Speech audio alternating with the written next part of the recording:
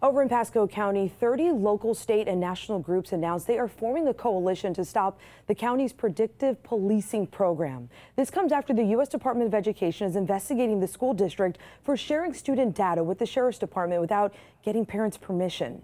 In a lawsuit against the Sheriff's Office, 4 parents say deputies have been using the data to run surveillance on students they believe will become criminals. The coalition is reaching out to parents who believe their children have been targeted. They're also planning on holding a town hall next month.